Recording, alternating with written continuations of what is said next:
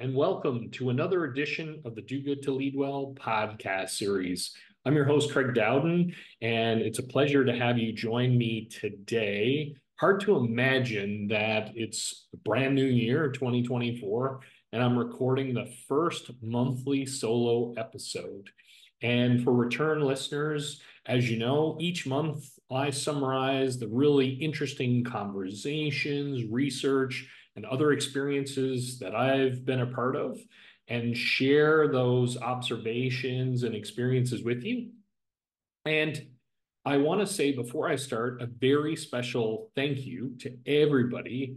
The episode on the science and art of gift giving was prominently featured on Spotify before the holidays because of your ongoing support. And we had the awesome opportunity to be side by side with Stephen Colbert of The Late Late Show and was really cool in their newsletter. So thank you so much for your feedback and your social shares and your likes and comments. And for this opening episode of 2024, I wanted to take a more personal approach. I was recently asked to be on the Gaslight Effect podcast.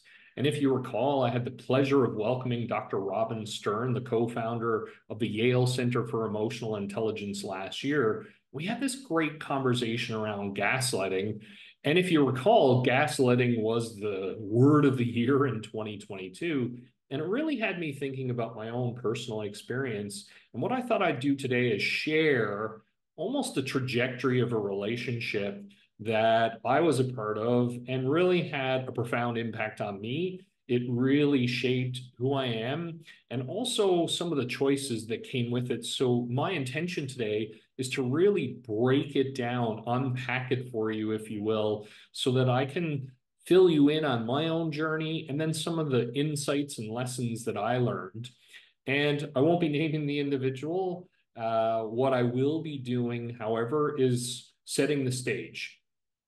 So for me, this was a very important relationship, like a critical relationship in my life. And it was one whereby that I really wanted to have a deep, authentic connection. That was so important to me. And it was one that I also admittedly struggled in. It was very challenging, very difficult, despite its importance and despite my best efforts. It continually was a source of frustration for me and the other person, and it was really challenging. And it was also for me, I had lots of great relationships, meaningful relationships with other people, and yet in this one that was mission critical, it was straining to say the least. And it also felt incredibly one-sided. I really struggled with that. Whenever I attempted to provide feedback or challenge or what have you, it just went in the wrong. It did not go well. And what I found is that I would quickly disengage. So what would happen is if I made an observation or shared something personal around the relationship or how it was constructed, well, it was quickly dismissed or most likely to be turned around and often into a really bad argument. So what I learned from that is not to bring it up. That's essentially what I created a sense of learned helplessness. I wasn't interested in re-engaging. And so then what ended up happening was I was quite quiet. I just listened for extended periods of time and I really wasn't contributing. And the fact that I was withdrawing wasn't helping. Essentially, I would dread the conversations, would be really not looking forward to them in any way. And despite my interest in maintaining the relationship, I was essentially checking out. And that was difficult. It was really difficult for me. And I also owned my own part in that. That when I reflected on what was happening, when I reflected on my experiences with this other person, I was contributing to that dynamic because I was really passive. I wasn't actively engaged. And it really was almost, well, I'll go in, check the box, and go out. Not good. And it affected me. It affected my emotional health, if you will, when it came to this other person. It really impacted my relationship because I was quite dismissive and really uninterested in fostering it. And so I took a moment, took several moments over an extended period of time and really reflected on my core values. So, what were the underlying foundational guiding beliefs that I would bring and that I do bring to my life? How I live, how I lead, how I interact with people. And upon reflection, it was pretty clear to me why going against my values were having such a profound impact. So, my values, things like respect, as I mentioned earlier, I felt the relationship was incredibly one-sided. And anything that I would say to attempt to assert my own needs was met with dismissal or turned around. So that was challenging. Being authentic, I wasn't my authentic self. And in fact, I didn't like the person I was in that relationship, which is why it was so challenging for me and also really draining.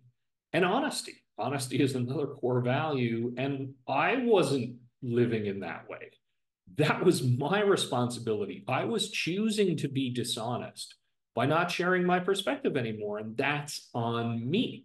So, a really important realization that I had when I reflected on it, not just the consequences, also my role.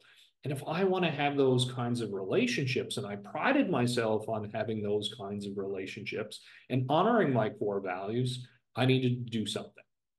So I decided to have a conversation, really commit to the process.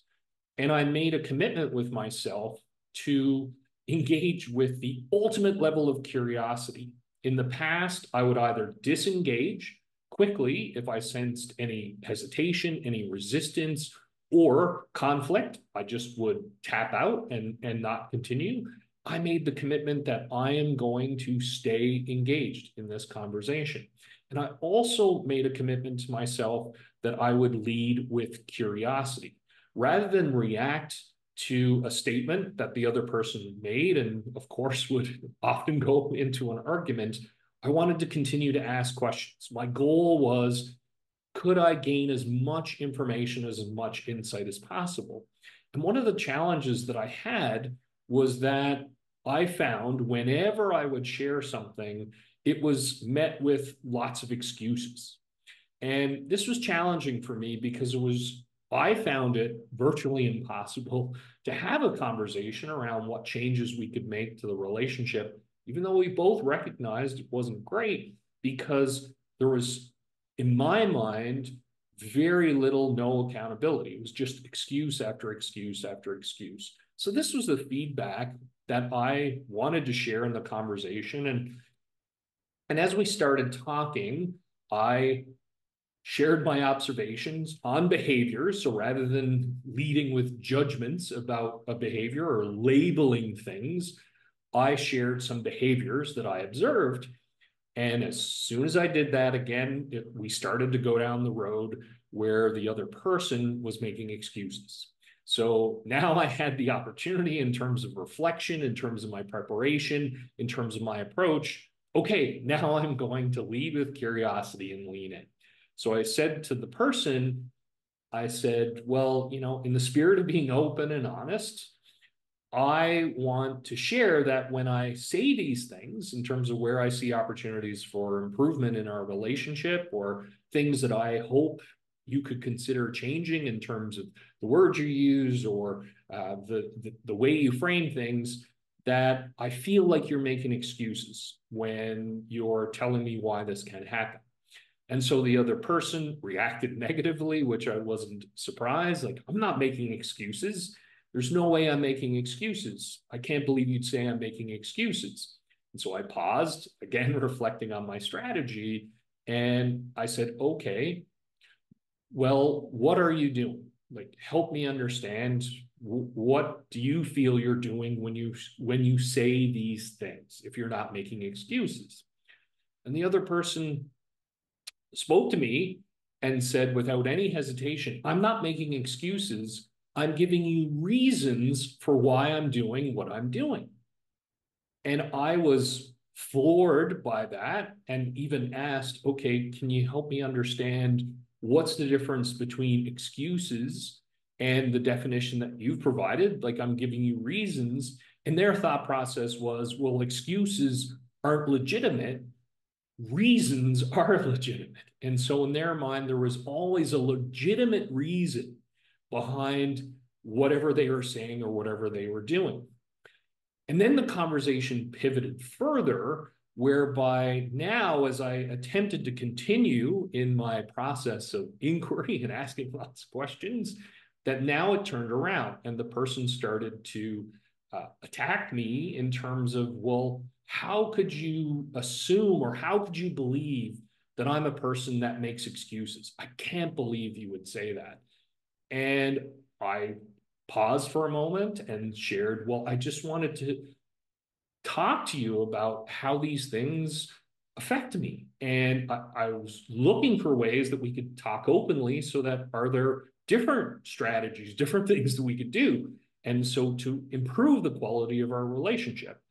And then they continued on the offensive and accused me and said, well, I can't believe you would think that about me and how awful that is. And I reverted back to another key point that I wanted to make in terms of, well, I just wanted you to know how that affects me and so that you would know when this happens, and then we can think about or other ways. And then the reaction after that was, well, no matter how hurt you are by my behavior, it's not nearly as hurtful as how I'm feeling right now. And so, as you can probably guess, this didn't go particularly well. At the same time, what I was very happy about was that I was able to stay grounded, stay focused on the key pieces. And I was looking to engage with this person and understand their perspective. So as the conversation ended and I stepped away and I admittedly was disappointed, very disappointed. It didn't turn out the way that I had hoped. At the same time, I felt great around that I had honored my values and showed up in the conversation the way in which I wanted to do so, which was to be fully engaged, to be curious, and really work towards finding an opportunity, a pathway for us to deepen that relationship. And this started a series of reflections on my side whereby I recognized that my values weren't being honored in this relationship. I realized that I'd have to make some difficult choices around enforcing boundaries. And as time went on, I came to the difficult conclusion. Admittedly, it was challenging for me because I really wanted this relationship to work. I had to accept the dynamics that were in place and also reflecting on a variety of different conversations I attempted to have that there was really very little, if any, progress in that way. And so this relationship, as you can probably guess, really dissolved and became less and less prevalent, and in fact, really not a part of my future. So, what are some of the key things that I take away from that challenging experience? Because as I said, I really wanted this to work. This was a relationship that was incredibly important to me.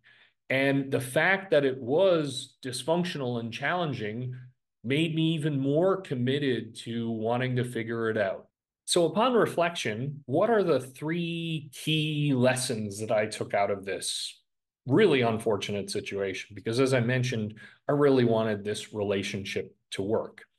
And one of the first lessons that I learned was that no matter how bad that I wanted something, it was mission critical to accept reality, to understand exactly what is and what is not.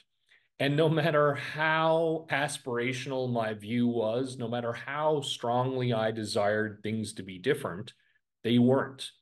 And when I looked at the challenges that happened, the conflicts, the arguments, the disengagement, the impact that it had on me, I realized my contribution to that, particularly in terms of I was fighting reality. It was almost like I refused to accept what was going on and acted in a way as if things had to be different and this other person had to change. And I had the right way and the only way to move forward. And the difficulty was is that the more I fought reality, the more conflict it created for me and also in the relationship, and a sense of exhaustion, and then eventually hopelessness around, well, what's the point? And as I said, I disengaged. And from there, what was really critical, and this was the second key point, is our core values are so vital to our mental health, our psychological health, our physiological health. When I was violating my core values of respect, authenticity, honesty, that was affecting me. It affected me in terms of my level of energy. Before the conversation with this person, I was drained mentally and physically. Before it even started, in the conversation, it was affecting me. I was acting outside of my core values, and I felt it in terms of my psychological level of engagement in the conversation, as well as physically. I was physically drained. I didn't feel good in my own body. It just felt terrible. And then honesty. I strive for the ultimate level of honesty, transparency in my coaching practice, in my speaking practice. I continually challenge the executives and teams and organizations I work with to be more open, to be more transparent, to speak up early. Early intervention is key before it becomes big. All of those things I was violating in every interaction. And that was my choice. And so accepting reality and also reflecting on my core values and positioning it within my core values. And then the last part, which was admittedly the most challenging, was to identify my boundaries. When I ran into a situation where the other person was unprepared or unable or disinterested in respecting my boundaries, respecting my values, what I was looking for. Now I had to come to the difficult decision of, well, what am I going to do? And this was the hardest part of the whole thing, was then to say, okay, if I am accepting of the situation and I am embedding it within my core values, now I have a very tough choice to make. Now, if I'm going to live and lead with my values, I have to put up a boundary. And if the other person isn't prepared to honor or respect my value, this is going to have a profound effect on our relationship. It's going to strain it even more and perhaps end it altogether. And that was a process for me. It was not easy. At the same time, I spent time reflecting on that, thinking through and feeling through every aspect of that decision and the consequences that that would have. And when I did enforce my boundaries, unfortunately, it didn't work. It worked in terms of, for me, it didn't save the relationship. And even though it's was and continues to be challenging, when we have things that we want to happen, especially for relationships that we honor and hold dear, to me, what was restorative, what was empowering, what built resilience was that as I reflected on this situation, I was able to break down every step of the way and think about who I was and how I showed up. And as I left the relationship, thinking about who I was in the early and middle and even later stages, it wasn't connected to who I was. At the end, despite the challenge and despite the impact that it had, I was able to think through those pieces and have a comfort that my values do matter to me. The relationships that I hold, they are all about those core values of mine. And so, in order to protect those values and to live them at the highest level, there are times, no matter how challenging, that we have to set boundaries to protect them. I hope you found this different solo episode valuable. And thank you so much for your ongoing support of the Do Good to Lead Well podcast. Please leave your comments, your observations, continue liking and sharing the episodes. Keep sending me suggestions about future guests and future topics. Until then, take care. Bye for now.